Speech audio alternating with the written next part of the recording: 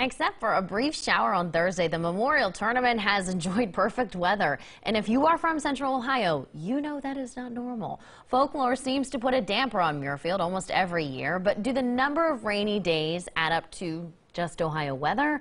Meteorologist Ben Geller tallied the scorecard. There's something unusual going on this year at Muirfield. It's not raining. Delays are par for the course. 28 of the past 43 tournaments have been interrupted by rainstorms, and when it rains, it usually pours. The final rounds have been targeted by Mother Nature 70% of the time, as downpours halt play.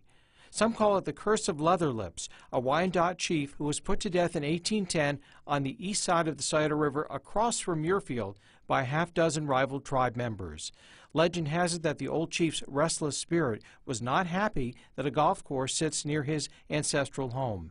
Dublin historian Jim Thompson took it upon himself to care for Leatherlips' grave because he views Leatherlips as a hero who forged good relations with Dublin settlers. Sometime in the 1850s, this hatchet was given to my great-great-grandfather by some of the last Wyandottes to live in this woods.